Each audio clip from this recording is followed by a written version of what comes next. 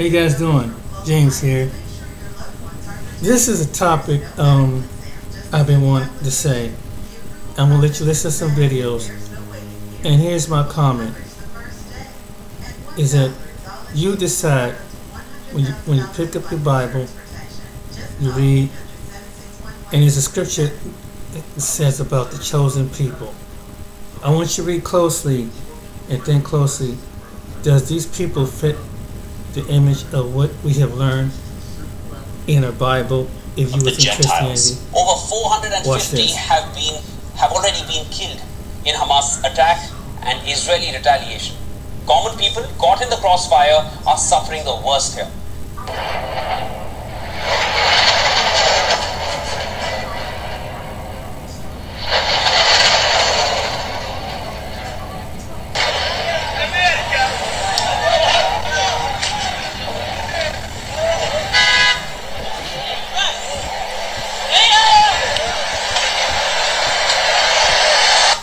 That the true children of Israel are not in the land now, because it is prophesied in the Holy Scripture that when the true descendants are in the land will be at peace, and the entire world will be at peace.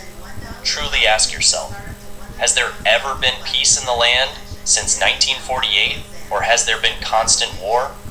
The biggest in recent years. Thousands of rockets have been launched into Israel from Gaza, and dozens of militants appear to have entered southern Israel. Here's what we know so far. The rocket attacks have struck Tel Aviv and areas that surround Gaza. Air raid sirens have also sounded in several other towns. At least one person is reported to have been killed so far. The town of Ashkelon has seen major explosions. Details of Palestinian incursions are unclear, but gunmen have been reported in towns near the Gaza border, and Israelis have been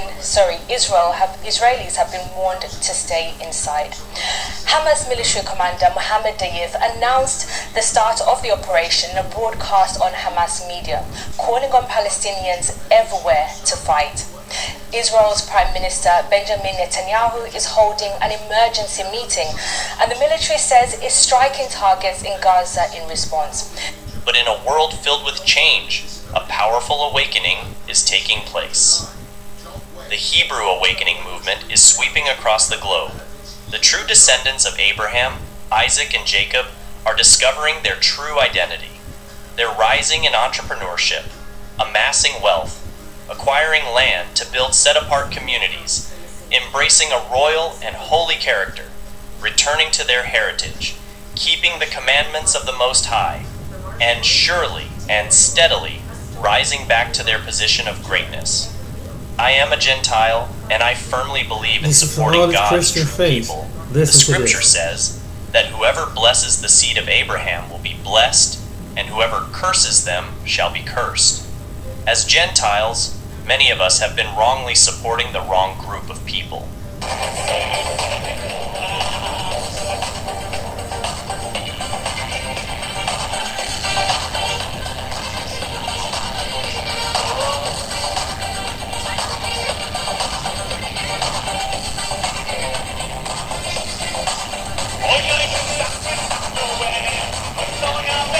We must repent before God and before Christ and turn our support to the true children of Israel. As the days, months, and years go by, you will see even more the truth of my words. It is time to cling to Christ and to cling to his true people. The Western world is going to continue to fall, degradation, moral decline, wars and rumors of wars, until finally Babylon collapses. World power is going to shift to the east, and the time will come when the true remnant of Jacob will return to the land. As a Gentile, my mindset is that I will humble myself and serve the true people, because salvation is only in Christ, and the kingdom will be ruled by his people. Keep seeking. At PhotoBucket, we know how you feel. You think all your photos and videos on social media are safe until they're gone. 600,000 accounts are hacked every single day. So don't put all your memories in one basket. Back up your photos and videos from social media to PhotoBucket, where we make it easy to edit, share, and save your memories.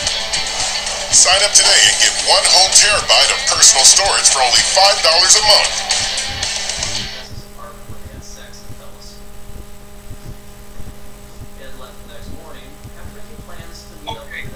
Okay, wait a second. You don't go anywhere. I'm going to tell you something that's going to blow your mind. What if I were to tell you that this whole time you've been supporting the Israelites and Israel because of your Christianity? You've actually been supporting the wrong group. Because the true Israelites are black. Because the true Israelites are black. Because the true Israelites are black. Have you ever wondered what color Jesus was when he walked this earth? If that was even his name? For a long time, that's what I called him. And when I prayed, I pictured a 6-foot-tall, white, pasty dude. In the last few years, I've had multiple visitations from Yeshua, which is what I've been guided to call him now. And my opinion on what he looked like when he walked this earth has drastically changed. Now, some people might say it doesn't matter if he was black or white. Now, some people might say it doesn't matter if he was black or white. Now, some people might say it doesn't matter if he was black or white. It does not matter what color Jesus was. What matters is that he came to the earth, lived a perfect life, died a death for the sins of the world, and then conquered the grave, proving that he is the Son of God. That's all that matters. Now, some people might say it doesn't matter if he was black or white, but in my opinion, I feel it does. If I've been praying to a 6-foot-tall white dude, when in actuality, I should have been picturing a 5-foot-tall, dark-skinned Jewish being, to me, that's important. What's your thoughts? Please be respectful with your comments. Israel is one of the most racist countries in the world. While you'll never hear anyone in the mainstream media say this is actually one of the most important things you need to understand if you want to know what's happening right now.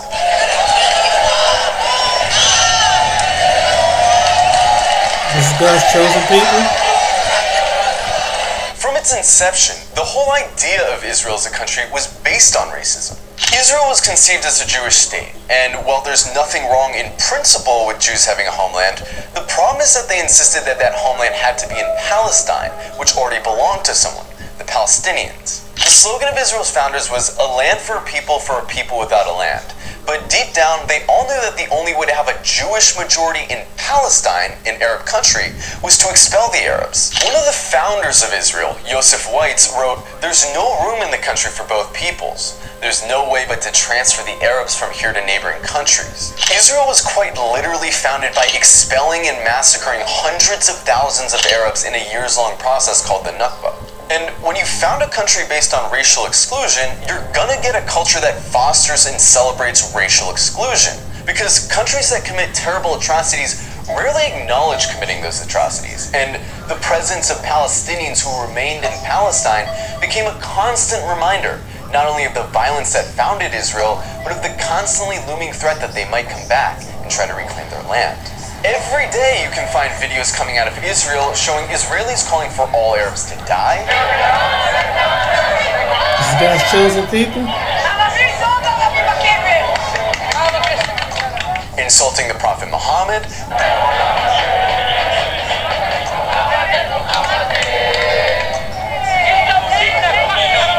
Desecrating mosques. Spitting on Christians, mocking and celebrating the murder of Palestinians, committing violent hate crimes against Palestinians, watching Gaza get carpet bombed from a cliffside for entertainment. But don't just go off these anecdotes.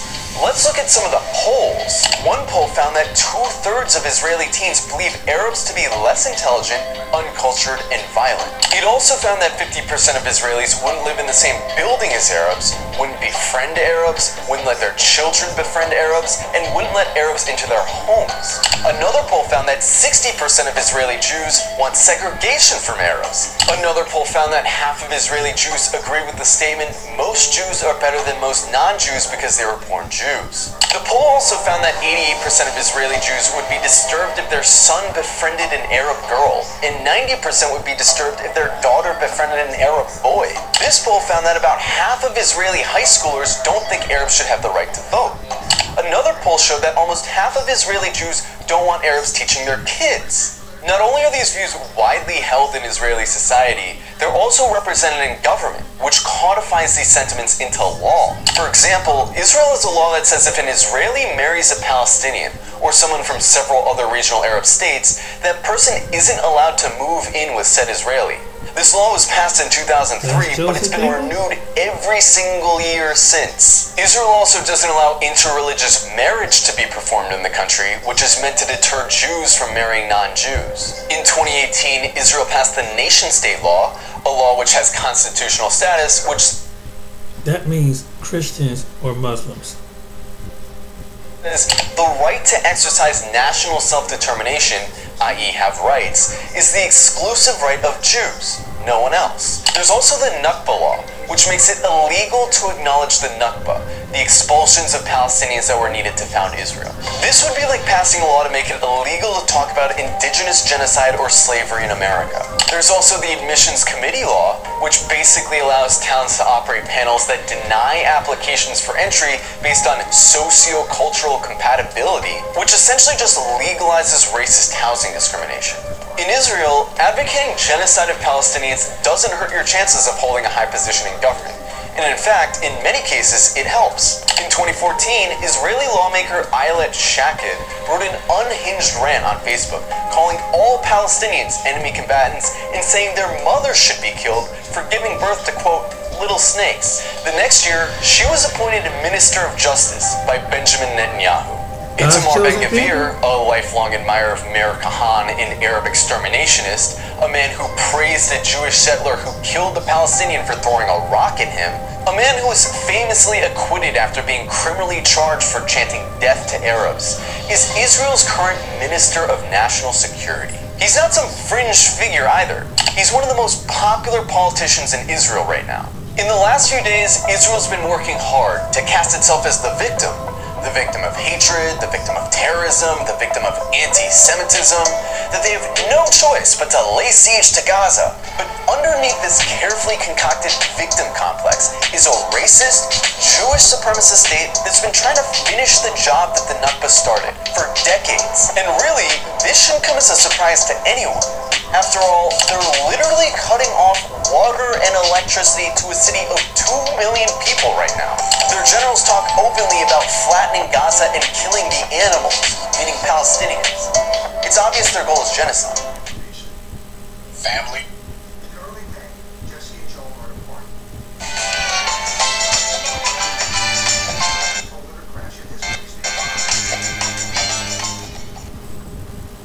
The Jersey Mike's catering box is the easiest way to feed your friends. The hard part is picking your sub. That's...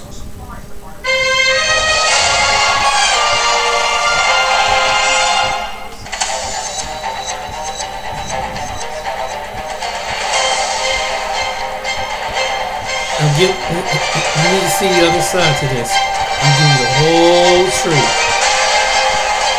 What they're not going to tell you.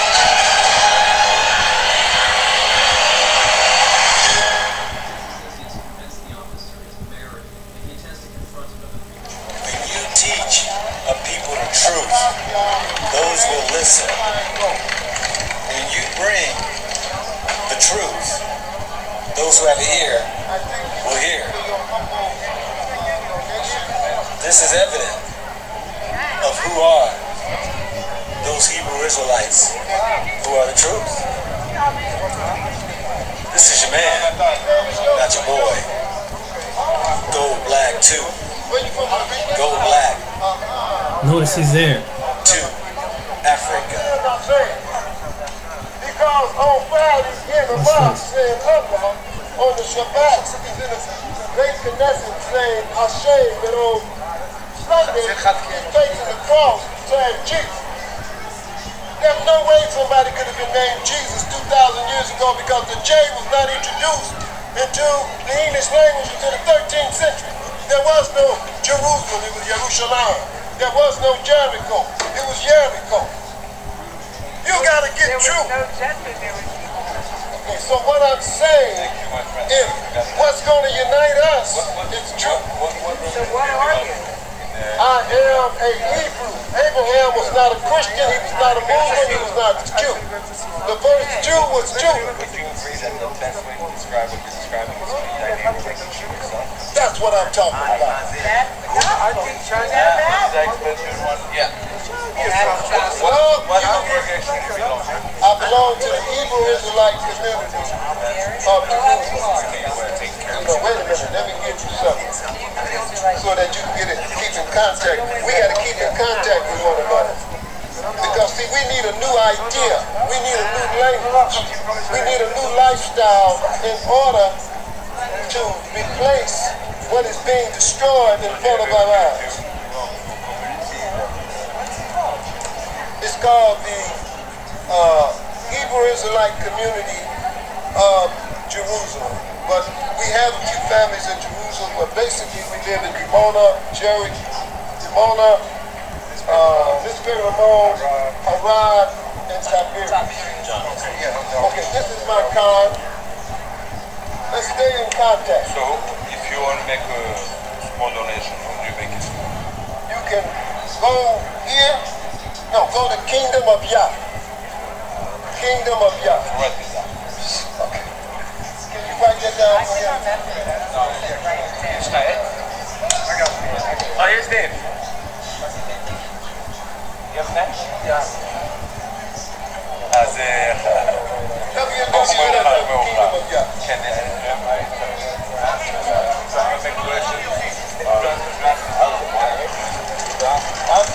You speak the truth. People want to give. They want to donate. This is the truth. Now, do you think the Zionists want this information being known? You after the U what? Yeah. PI. No wait. F L-E-E. Okay, good. Kafar ha-shalom. Kafar ha-shalom.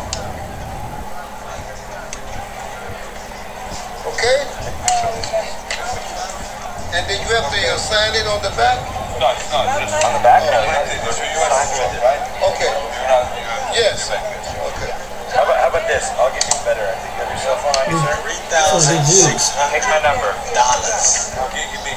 Give that to her. In the event you have an issue, you can call me or text me. Oh, good. To understand the power that we possess tonight. You have to act like you got power. Now here's a man don't know me from nowhere, but because of how I dress, he wants to know where you from. You witness him. Now you know what he just donated? 3,600 shekels. Wait a minute. That's 3,600 shekels or that's $3,600? Look at that again. Come on, Secretary. Try Google Fi Wireless to see if it's right for you. Get a free 7-day trial. It works. Look at that again. Come on, Secretary. Look at that. I got drafted. Okay, no problem. I can do that. I got the number as a backup just in case. What is that? That's $3,600. $3,600. Look, let me tell you something. And you talking about ego. I keep telling you this is Yago. Wherever I go, that's where Yago be. Well, that's why I'm with you, right? That means that I don't even know the man. And the man that came and donated $3,600. But he knew your spirit and he knew the truth when he... How did he engage you? How did it all begin? It all began by asking me, where am I from? Who do I represent? Okay. And I'm telling saints all over the world, if we stand up and do what God has given us to do, everything that we need is coming to us. I told you that the most important resource is people. All we got to do is get the people, and we will have everything that they own. I don't want nothing that they own. But in order to do the work, I can't worry about how I'm going to pay an electric bill or rent. I can't worry about that. And I'm telling you, God is taking it off for me. Because he knows what I'm ready to do now. That's everything and anything at the same time. Abir Atifa, Senior Spokesperson for the Middle East at the World Food Programme, joins us now from Cairo. Thank you very much for being on Al Jazeera. I know you must be extremely busy at this point in time. First of all, can you just bring us up to date with what the situation is right now in terms of food inside Gaza? Well, the situation is quite severe. The conflict has severely disrupted the food production and the distribution network in Gaza and in the West Bank. With the borders closed, Gaza is on the brink of running out of water and electricity. Half of the shops that we are monitoring inside Gaza have reported that they might run out of food in 2 days. Others have stocked for less than a week. Out of 5 mills inside Gaza, only one is still operational, which means that the production of bread is being impacted. So also in the West Bank, shops are running out of supplies. The electricity cost is bringing the stress of spoiling food. The only power plant in Gaza is running out of fuel. So we do have a lot of risks, especially that we are unable, even on the humanitarian side, to replenish our food stocks. Our warehouses are really running low because we're distributing food on daily basis. Today we have reached up till now 380,000 people, whether it is with ready-to-eat food in the UN-run shelters, or by the distribution of vouchers for some of the families outside, so they can go to the stores and have whatever is left of the stocks in these stores. You said that some places are going to run out of food within 2 days. What happens after that point in time, apart from people not being able to eat? What actually happens in the days after that? It will be very difficult. These days will be bleak. People will go hungry, and this is why the World Food Programme is calling for humanitarian access to Gaza to allow the delivery of essential food commodities, fuel, and other humanitarian supplies. We need safe and unobstructed passage to all the humanitarian workers and the protection of the premises we work, and also, most importantly, to be able to get food inside Gaza. The pre-positioned food stock that WFP have is running out. We only had food enough for 44,000 people at the beginning of the crisis, just like 4 or 5 days ago, and we will run out. So we have procured food regionally. We have food that's ready to be deployed. We just need the safe access and the safe passage. Who are you appealing to? Are you talking to anyone directly? Are you talking to Israel? Are you talking to Egypt? The United Nations? The United States? Who are you speaking to directly about trying to get a humanitarian corridor open so you can get supplies back into Gaza? Is in Tel Aviv. I think collectively, as the United Nations, we're all calling and appealing, and I know the Secretary General is doing a lot of efforts to help open a passage for the humanitarian supplies inside Gaza, but also from the World Food Programme, we are in touch with all the parties to allow us to get to this point. I think there are also the issue of shelling and safe passage and ensuring that these trucks have the guarantees that would make them able to go inside Gaza, but also, most importantly, to be able to move inside Gaza to get food from these borders to the areas where we need to distribute them, which is basically mostly the shelters. Yeah, of course. Just finally, is this your worst case scenario, what is playing out right now? Of course, I think it's a very bad situation. It's difficult. The humanitarian suffering is beyond imagination, and we're running out of time. We're running out of supplies, and our hands are tied. Okay, thank you so much. We really do appreciate your time. That is Abir Atifa, the senior spokesperson for the Middle East at the World Food Programme. Thank you so much.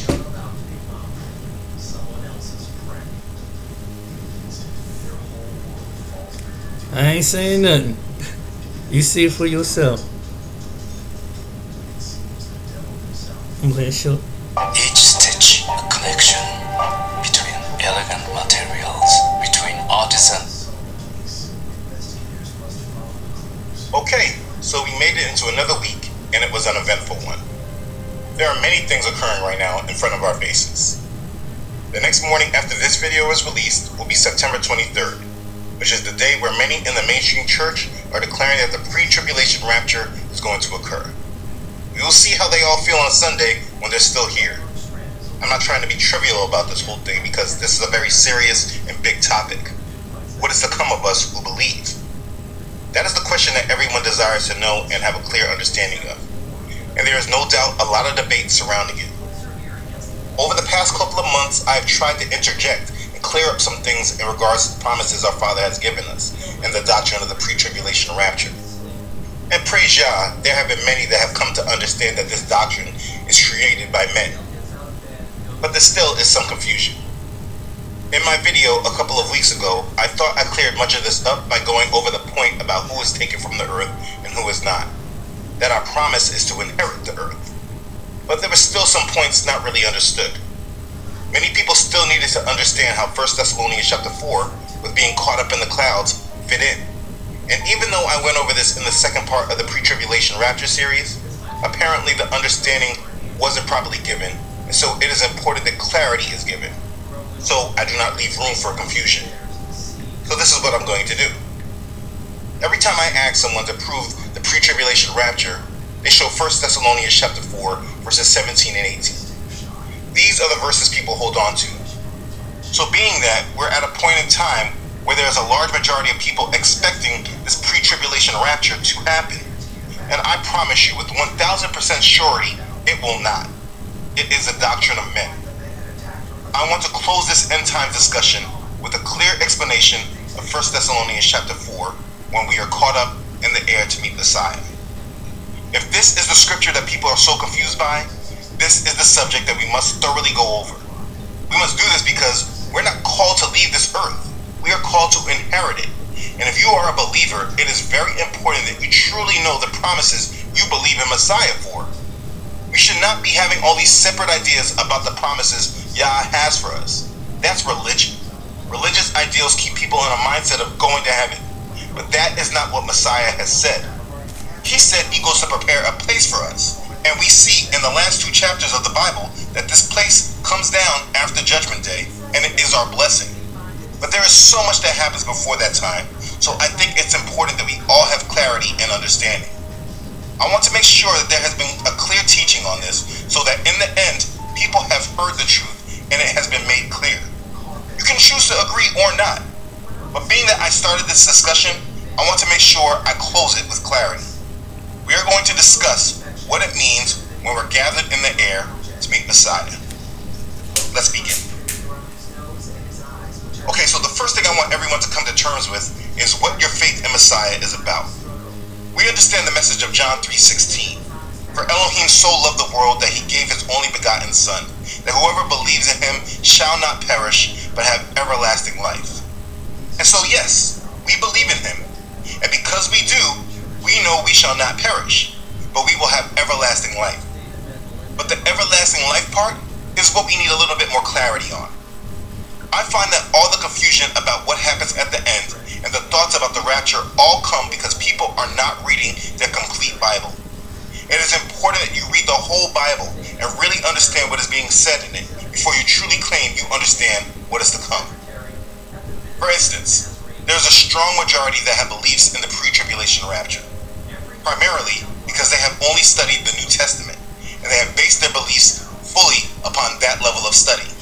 So understand this. Whether you agree or disagree with what I'm about to say about the pre-tribulation rapture, it is important that you are at least honest with yourself and admit that you have not fully read the Old Testament and all the books of the prophets.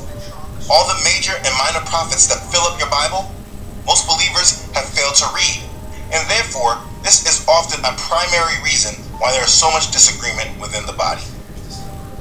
Now the biggest point of scripture, like I said, that people seem to need understanding of is what the Apostle Paul was referring to in 1 Thessalonians chapter 4. It says, "But I do not want you to be ignorant, brethren, concerning those who have fallen asleep, lest you sorrow as others who have no hope. For if we believe that Yahusha died and rose again, even so Elohim will bring with him those who sleep in Yahusha.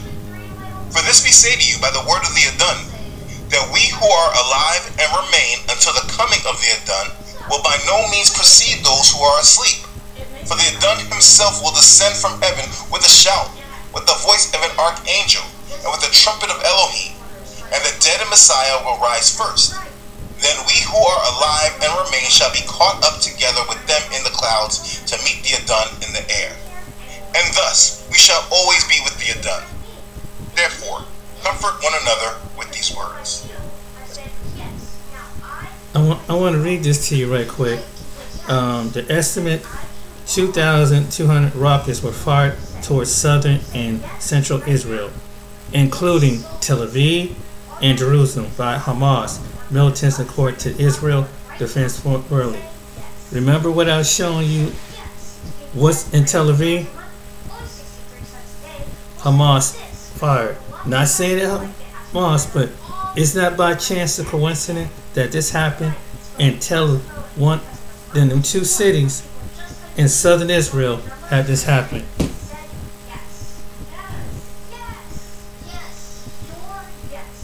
First Thessalonians chapter 4 verses 13 through 18. So again, this is what we need to unpack here and deal with. I'm going to cover this section of scripture once and for all because this seems to be the main verses used that people need understanding of. This portion of scripture that I just read is dealing with Messiah's second coming. We know this based on verses 15 and 16. It says, "For this we say to you by the word of the Adon, that we who are alive and remain until the coming of the Adon will by no means precede those who are asleep. For the Adon himself will descend from heaven with a shout, with the voice of an archangel, and with the trumpet of Elohim, and the dead in Messiah will rise first." Now please don't get confused when I use the word Adon. I do not like the English word Lord. Adon means master. I do not like that pagan word Lord. If you're new to this channel, please don't get distracted by that. I'm just clearing that up for you. But okay, based on what we just read, Messiah is coming back. He is descending from heaven. This is about his second coming. So let's be clear here. Let's cover what he said about this when he was here the first time. "Let not your heart be troubled. You believe in Elohim, believe also in me. In my Father's house are many mansions. If it were not so, I would have told you. I go to prepare a place for you. And if I go and prepare a place for you, I will come again and receive you to myself, that where I am, there you may be also. And where I go, you know, and the way you know." That's John chapter 14, verses 1 through 4. He also says, "A little while, and you will not see me. And again a little while, and you will see me, because I go to the Father." Then some of his disciples said amongst themselves, "What is this that he says to us, a little while, and you will not see me, and again a little while, and you will see me, because I go to the Father?" They said therefore, "What is this that he says, a little while? We do not know what he is saying." Now Yahusha knew that they desired to ask him, and he said to them, "Are you inquiring among yourselves about what I said? A little while, and you will not see me, and again a little while, and you will see me? Most assuredly, I say to you that you will weep and lament, but the world will rejoice. And you will be sorrowful, but your sorrow will be turned into joy." That's John chapter 16, verses 16 through 20. He also said, "I came forth from the Father and have come into the world. Again, I leave the world and go to the Father." John chapter 16, verse 28. And there's many more occurrences of this. Messiah said, I'm going to show you something right quick. Watch this. How is this all connected, James? How is this all connected? Let Leo tell you. We don't even own the image of black people. We don't even own the image of the black. Watch this. The Bible is about you. So late in 2016 is when I hear that the black people brought here on the slave ships could possibly be the same people that the whole Old Testament is written about, the Israelites. We've now heard Kanye West say it. We've now heard Kyrie Irving say it. We once heard Floyd Mayweather, I showed you in the Drink Champs interview where he said it. You are hearing all these different scholars come out, and teachers and professors and even scientists come out saying and religiously saying. We believe that many of the true biblical descendants of Abraham are the people currently referred to as Black, African American, Negro, Sephardic, or etc. Evidence from Scripture cited in Next Point of Belief below, which I'll get you in just a moment, that have been scattered throughout the nations of the world. The current Ashkenazi Jews are imposters. The Bible is about us. What is it going to take for you to believe this, that the God that they worship in the Christian churches, the God that they worship in the Muslim and the Arab mosque, the God that they worship in Judaism and in the synagogues, the God that the Catholics worship and the God that the Pope prays to every single night, this God is your God. Jubilee 1:24, and they all shall be called children of the living God. And every angel and every spirit shall know, yea, they shall know that these are my children, and that I am their Father in uprightness and righteousness, and that I love them. This God that the whole world accredits for the creation of the world, this God that the whole world accredits for the creation of the human race, this God that parted the Red Sea, this God that we all worship to and love, this God loves you. He said he loves you. He said he loves you. He said that the whole world is going to know that you are his people. He said that even the angels are going to know, that every spirit is going to know. Why, if there's another people right now claiming to be God's people, why does the world need to know one day? Why does somebody need to reveal you to the world one day if they already are who they say they are? 92% of the people that say that they are Jews today are in fact Ashkenazi, sons of Gomer, so thereby are the synagogue of Satan, they who say they are Jews and are not. So who are the real Jews? The Bible is about you. I don't care what your pastor says. I don't care what you heard about the scriptures. These are the last days and these are the end times, and I'm telling y'all with 100% assurity that the Bible is about you. Genesis 15:13. I gotta hurry this up. And he said to Abraham, know of a surety that thy seed shall be a stranger in a land that is not theirs, and they shall serve them and afflict them 400 years. This is Genesis 15:13. Listen to this. It's also repeated in the book of Jubilees, which y'all know I like to read a lot. That's one of the lost books of the Bible. It's in Jasher as well, and it's also in Acts, the book of Acts 7:6. And God spake unto the wise that his seed shall sojourn in a strange land, and they should bring them into bondage and entreat them evil, mistreat them evil. Listen to this, for 400 years. And the nation to whom they shall be in bondage to will I judge. God said there will be 400 years of mistreatment, captivity. And then 400 years, these people would be mistreated. And then he said, after that 400 years, the nation to whom that mistreated them will I judge. Oh, I hope y'all getting this, and I hope y'all stand with me on this. Now, judgment is 7 years. 2nd Esdras 7:43. The judgment will last 7 years. That's the arrangement I have made for Judgment Day, but I have revealed these things only to you. These are the real Jews. So please tell me, what part of Africa is this guy from?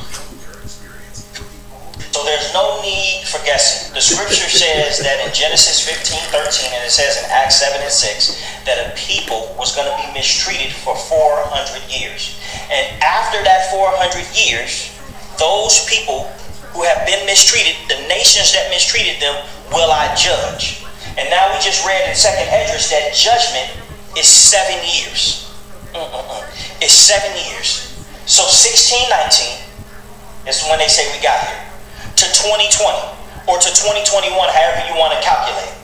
But I have yet to meet one person, not one person yet, who has not said to me that they do not believe since 2020, 2021, that America is under judgment.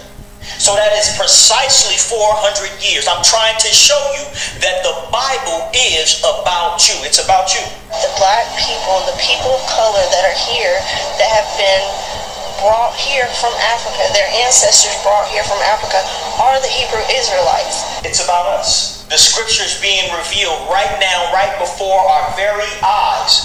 The great awakening that you see happening in Kyrie Irving and Jaylen Brown and so many other celebrities. The great falling away, where you see our brothers and sisters cooning for the other side, and Shannon Sharp and Stephen A. Smith, and you see them going and cooning for the other side, the great falling away. Everybody is starting to choose their sides. Either you're with God, either you're with the truth, or you with Satan. I want y'all to hear what I'm saying. The Bible said that the truth will set you free for a reason. The Bible said that in the last days that brother will be against brother, and father against daughter, and cousin against cousin. The people in your own house will be separated or be your enemies. What it is saying is that there was going to be a falling away in the end. There was going to be a split. We were going to be split on the truth, because we've been lied to about what the truth was our whole lives. And now that we're finding out the truth, we're split on the truth. The Bible is about you. I got to hurry this up. God is coming to save you. This is so good. God is not coming to save the world, but God is coming to save you. The world hasn't been in generational poverty for 400 years. The world hasn't been experiencing systematic racism for 400 years. The world hasn't been experiencing systematic oppression in the judicial system for 400 years. The world hasn't been experiencing systematic discrimination in banking and in housing and home loans and land and the wealth gap and in school and in education and in dilapidated housing. The world hasn't been experiencing the same oppression that you've been experiencing for 400 years. God is not coming to save the world. God is coming to save you. I hope y'all hear what I'm saying. Now somebody says it's all about Jesus. You know what? You can say that because you never lived in an inner city. You can say that because you never lived in a ghetto. You never lived in the hood. You never lived in whatever the struggles they are. You got to get with the struggle. You got to get in the struggle. Come on, everybody. Amen. We don't even own our images. The black man and the black woman does not even own the image of the black man and the black woman. They got the movie that just came out, Wakanda Forever and the Woman King, where the woman is portrayed as strong and hard and above her man and hateful and angry and pissed. She's not portrayed as God told her to be portrayed in the Bible, as sweet and gentle and beautiful and delicate. She's not even in control of the image of herself. The white Jewish own all the distribution companies and the production companies of the movies that are produced by black people. Even the information put in our music, the toxicity put in our music, is nothing promoting the idea of a king taking care of a queen and then taking care of the future kings and the future queens. It's just us talking about killing each other and Jewish people getting paid off of it.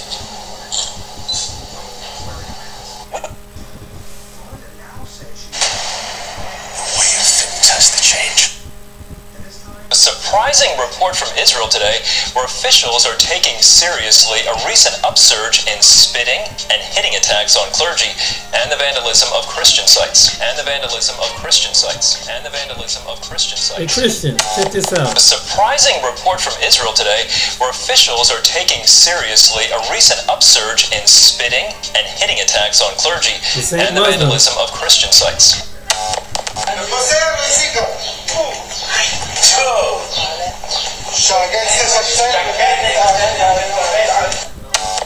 Christians in Jerusalem's Old City say they've been repeatedly assaulted. Shut up. We don't do anything illegal. You cannot take us to jail. If you are not involved, please go. Shalom, my friend. We bless you. You're in my country. You come to the United States, you can say whatever you want to say. That is a free world, yes? You're not in the United States. You're in Israel. I understand. You cannot say whatever you want to say here. Yes, you can. It's illegal. It is illegal to preach about Yeshua. We preach at Damascus Gate. The police said it's okay. We preach at Jaffa Gate. The police said it's okay. Please stop. I respect you. He doesn't have to respect you. Huh? That is the right thing. Are you Jewish? Do you want to honor God? That is the godly thing to do. We respect one another. The godly thing is to kill me. The godly thing to do is to kill you. The godly thing is to kill me. The godly thing to do is to kill you. The godly thing is to kill me. That is the right thing. Are you Jewish? Do you want to honor God? That is the godly thing to do. We respect one another. The godly thing to do is to kill you. The godly thing is to kill me. That's right. That's what the Torah says. The Torah says to kill us. The Torah says that I know people who worship idols such as yourself, when there is a Sanhedrin, to kill us. Yes. Okay. That's what the Torah says. So we know how the Jewish people feel about Christians, yes? That you discriminate against Christians. Christians are idol worshippers.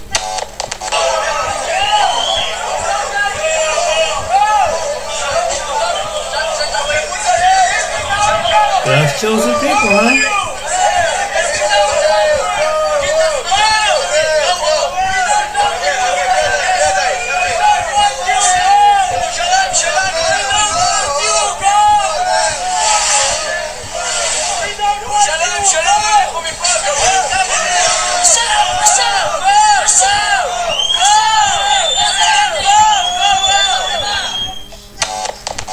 Incidents include the desecration of a Protestant cemetery on Mount Zion, an attack on international Christians during a day of prayer for Jerusalem, and harassment at a Messianic concert in Jerusalem.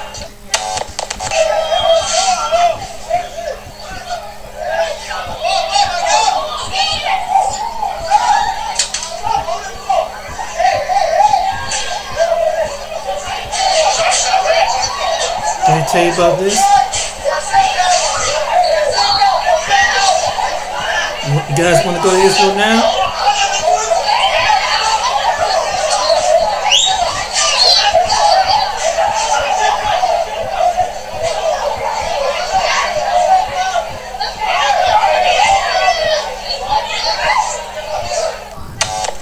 What is the biblical reason that we need to support Israel? The biblical reason we need to support Israel is first our own benefit. Genesis 12, I will bless those who bless you. I can tell you that the day that my church made a conscious decision to bless the Jewish people and the state of Israel with unconditional love, God began to pour out blessings on us individually and our church that could not be explained any other way. I'm delighted to present my latest book, In Defense of Israel. This book will expose the sins of the fathers and the vicious abuse of the Jewish people. In Defense of Israel will shake Christian theology. It scripturally proves that the Jewish people as a whole did not reject Jesus as Messiah. It will also prove that Jesus did not come to earth to be the Messiah. Jesus did not come to earth to be the Messiah. Jesus did not come to earth to be the Messiah. It will prove that there was a Calvary conspiracy between Rome, the high priest, and Herod to execute Jesus as an insurrectionist too dangerous to live. Since Jesus refused by word and deed to claim to be the Messiah, how can the Jews be blamed for rejecting what was never offered? Read it in this shocking expose, In Defense of Israel. I don't believe that the Jewish state and modern Zionism would have been possible without Christian Zionism. Christian Zionism. Christian Zionism. The Jewish state and modern Zionism would have been possible without Christian Zionism. I think that the many Christian supporters of the rebirth of the Jewish state and the ingathering of the Jewish people in the 19th century made possible the rise of Jewish Zionism.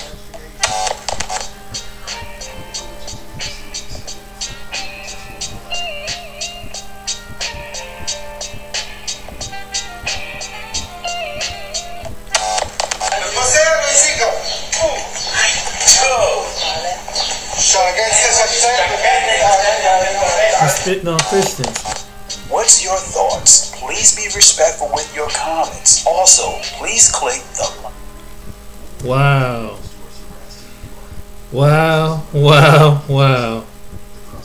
And you know, a lot of people or Christians support Israel. That part of Israel. But they don't even know the whole story. They don't even know the whole story about it.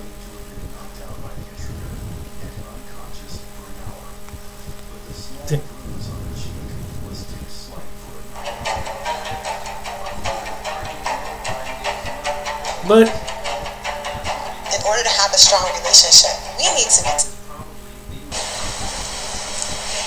And as noted, would say to us, sing us one of those songs of Zion. Hold on. Songs we sing, praise and worship, we pray, all of this. And as far as the image, no one made a big to-do about it because everything in the world is white, right?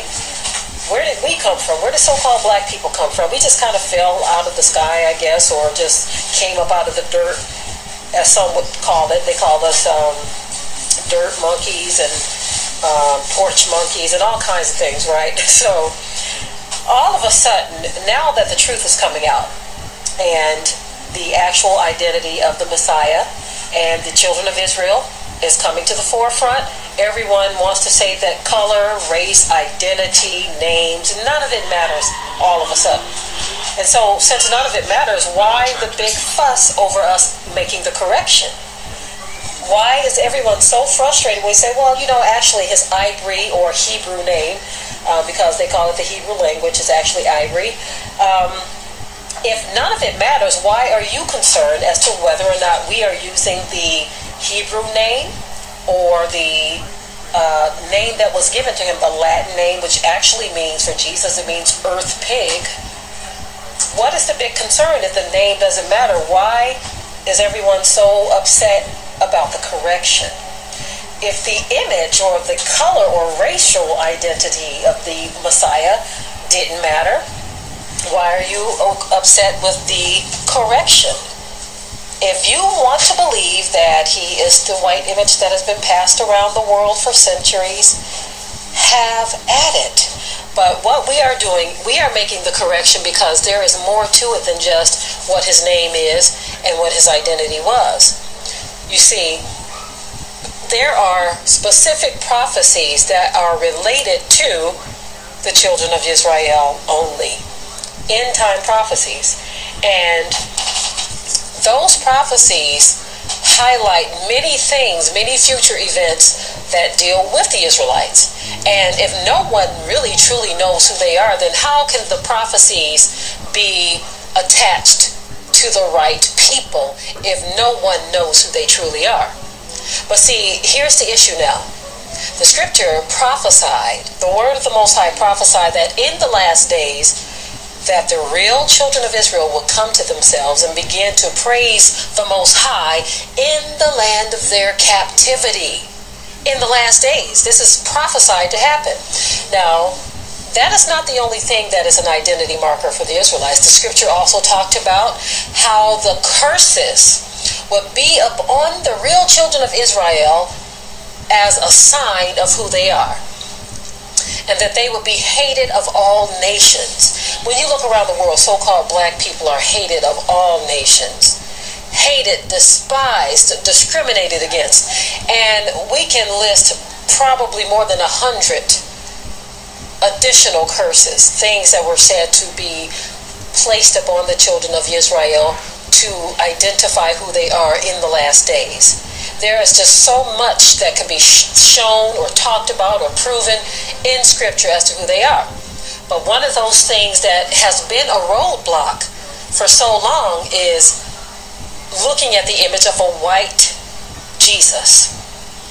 A white Jesus, which is actually a so-called Negro Yahusha.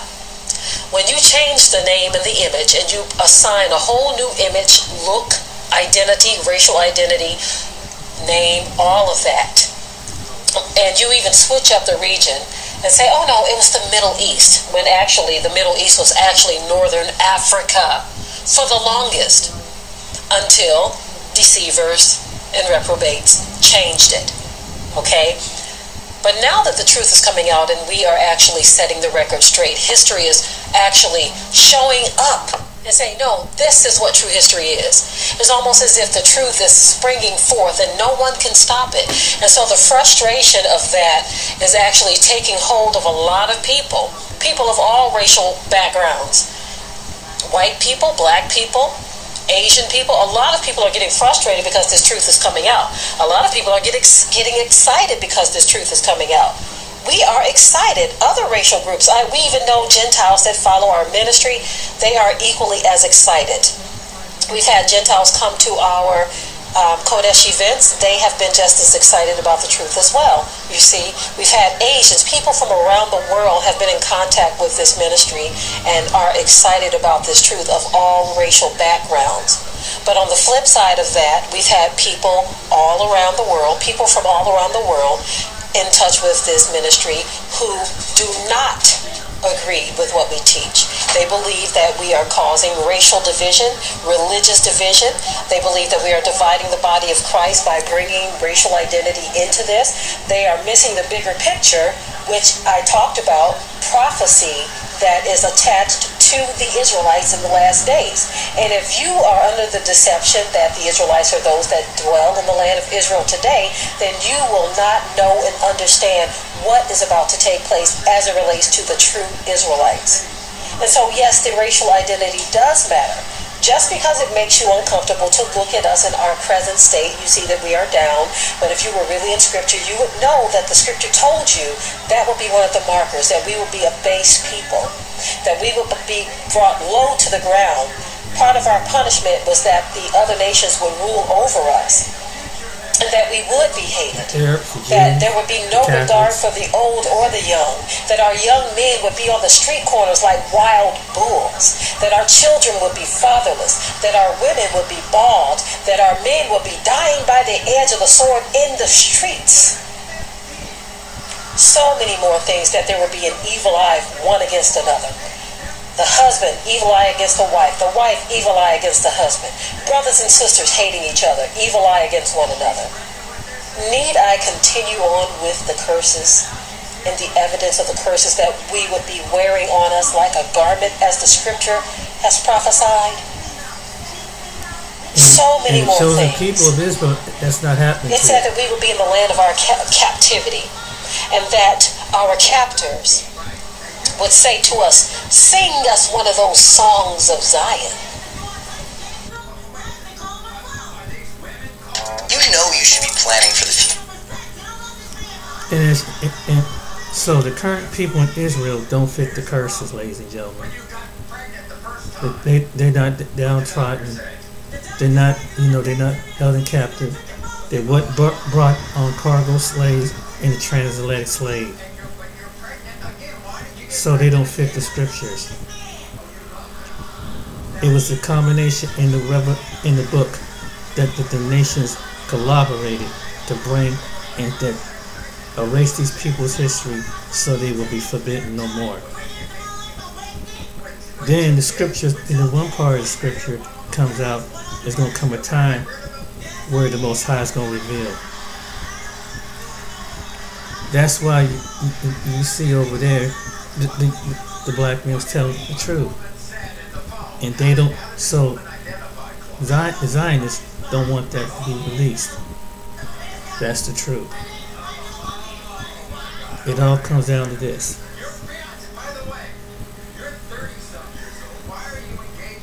Not the book. They want it, and what it is right now, they're trying to rewrite the history for the next 100 years. That's what they're trying to do.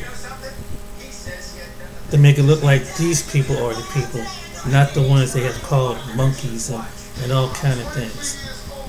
All these nations have judged people based on skin color, especially particularly Afro descent looking people.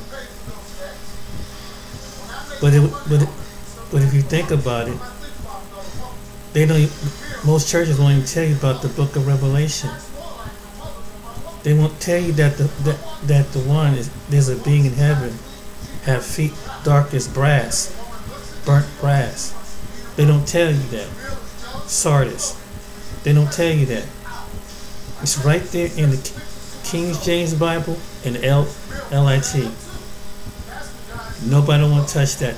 Nope, nobody. And no matter the black, white, Spanish, or whatever church it is, they don't want to touch it. They don't want to know who the true God is.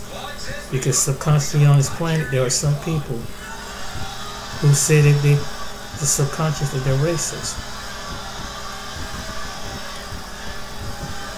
Because they see skin color. And if skin color wasn't matter, they wouldn't hit it. If skin color mattered, they wouldn't change the images when Hollywood portrayed them. From Moses to Jeremiah, to Jesus, to Paul, to Job, Jacob. Why is that? Why is that? Because some of the other nations know this. Judaism know this, Muslims know this, and there are some Christians that know this.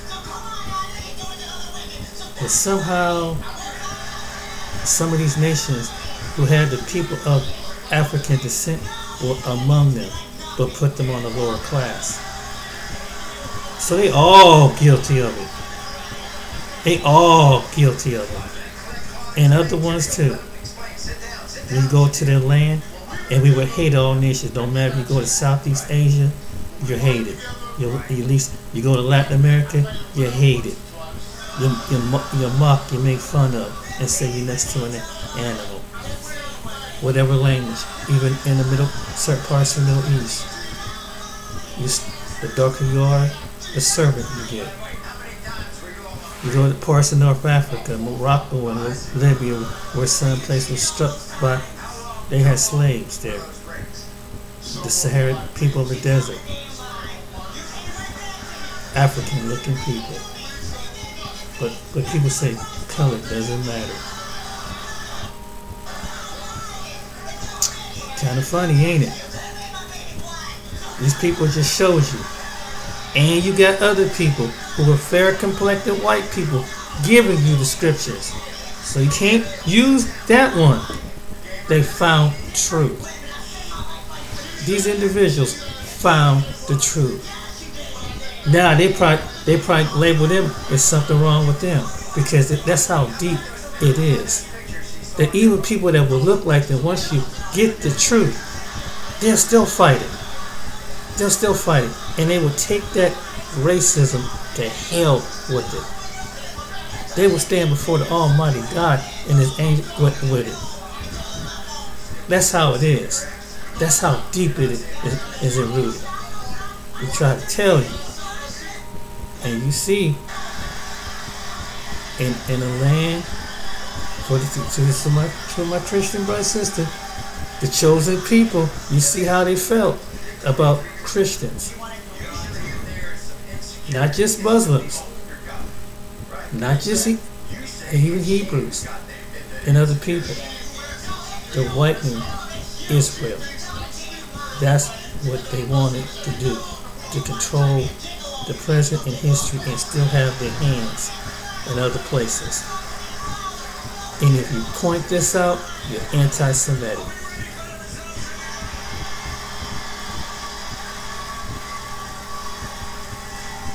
You point that out, you're anti-Semitic.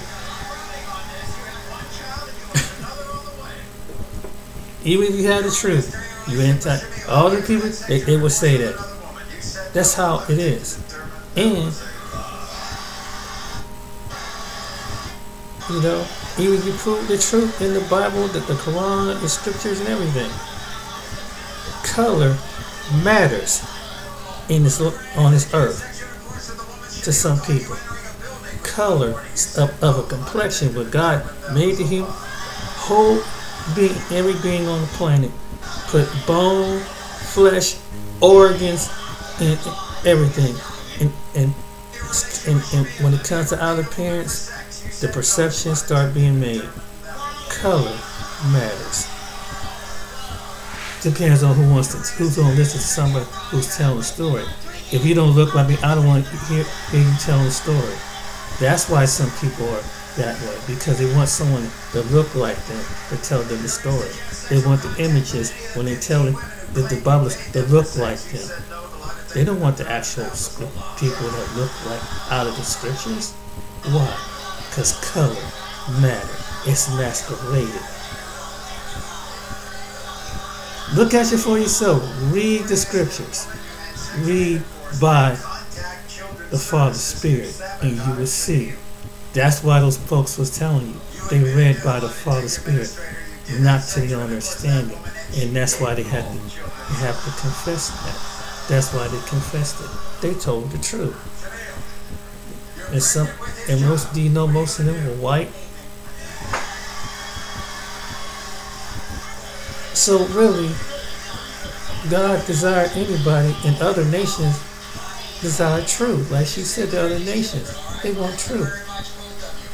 But now people's eyes have been opened.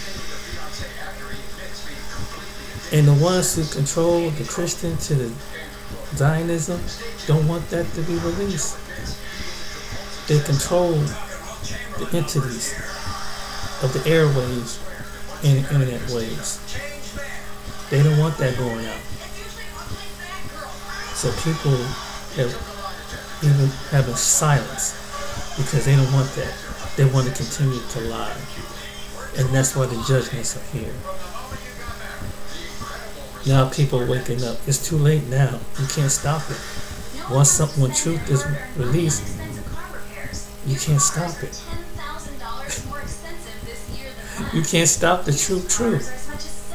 You can't paint the way you wanted to paint it, because subconsciously, they saying we're the superior race of all the races. Subconsciously, these people believe that they have the gall. And if you read about the Talmud, you see how the way they thought about Christ, the one who was put on the cross. Go read the Talmud. Them ones who spitting, they were them the ones that's learning that stuff. The ones spitting at the Christians, having a little opinion about the Muslims, them the ones. They teach their youngness in this synagogue. Boom. It's not the Messianic Jews is doing this. It's the other ones that elected Prime Minister Netanyahu.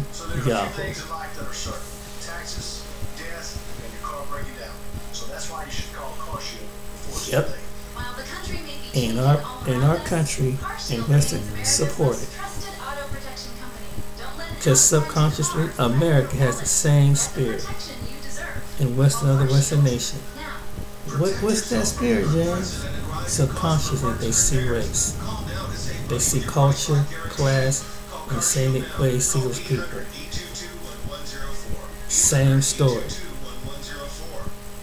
Let's paint the picture of who it really is, so we can give you the image, the present day image.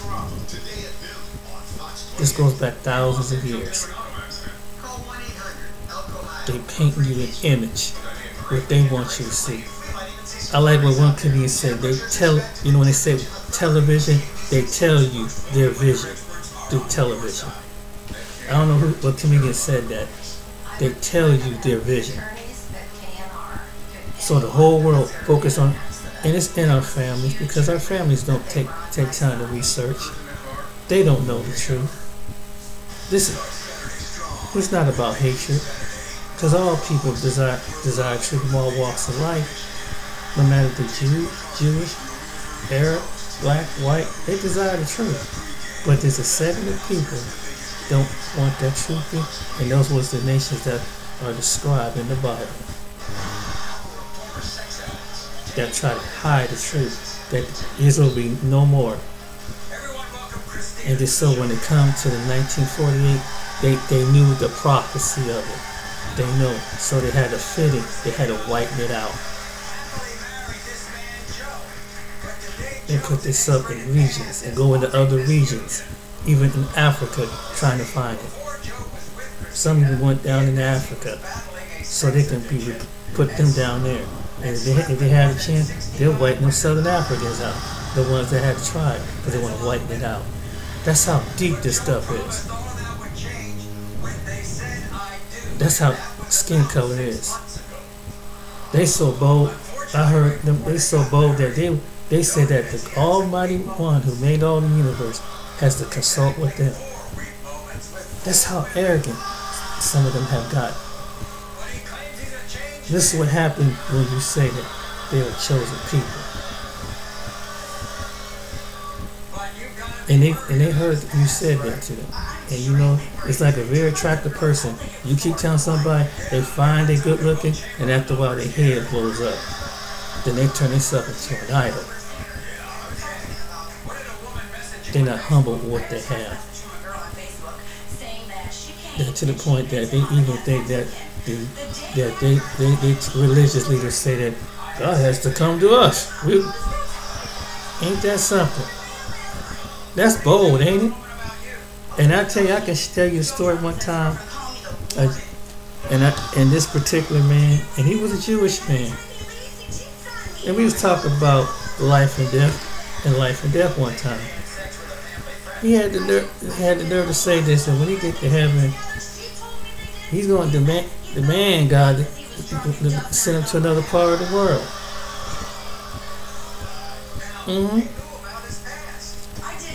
I looked at it, I said, Lord,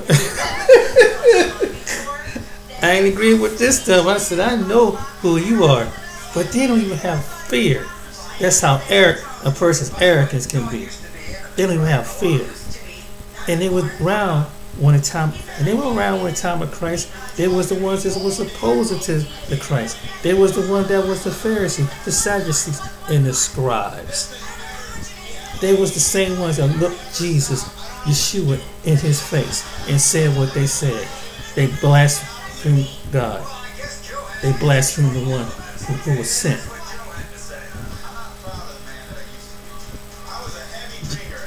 Let the Spirit of God show you what he's talking about. What I'm talking about. They were part of the religious system. In the Bible, there was the Pharisees and Sadducees. Who are you? What? Why are you working in this mystical power? Then they called it out. Called him out. Then everywhere he goes, they want to know. Ain't that like they doing today over us right now? Where are these Negroes? What these Negroes doing? Watch, they're gonna do the same thing. They did that to Christ. They're gonna do us the same. They always gotta know what we doing. What's with these people? You know, keep them under control. Let's tell them what we want them to think. They're doing this. The same people is linked to the Pharisees and Sadducees is over there in those three major places. It's controlled. Their descendants is controlling it. They're controlling what we read. They control what they say, and they control it. And when you step out to the point that they want to keep the delusion going, even control the image of the ones that's in the Torah and in the Bible. Even in the Quran, because white color matters. He's telling the story to keep the delusion that the darker races are the inferior ones. They telling you this. That's not what they're telling you. They say. You can join us, but you're less inferior to us. Just wait till God. Let me go first, let's just wait. He'll get around to you eventually. Anyway, people like I say, they don't just say what they words, they tell you what their actions. That's what we clearly see in this videos. Alright then, ladies and gentlemen, I hope you enjoyed the video. Till next time, like and subscribe. Let more truth come forward.